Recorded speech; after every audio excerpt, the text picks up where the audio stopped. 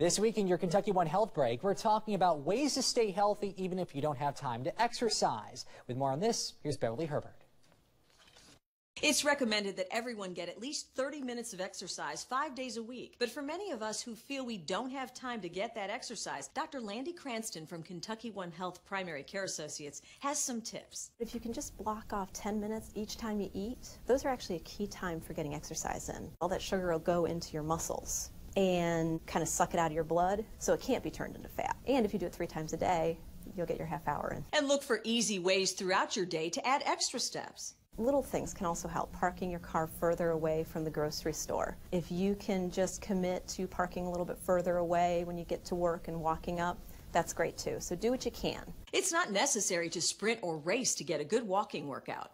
What we're looking for is that your heart rate goes up, and the easiest way to tell is you should have just a little bit of a hard time carrying on a conversation. So if you can't get a complete sentence out, you're exercising about the right briskness. For more information, go to lex18.com. I'm Beverly Herbert.